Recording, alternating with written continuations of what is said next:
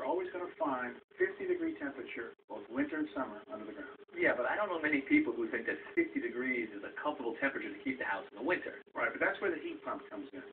We're going to use the basic refrigeration cycle that we see in every window air conditioner, every refrigerator, even to cool our cars, to use that 50-degree water to make your house comfortable.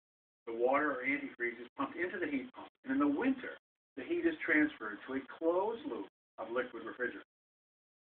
That refrigerant now goes into a compressor, which uses electricity to compress the liquid refrigerant, turning it into a gas and making it very hot, maybe 130 to 150 degrees.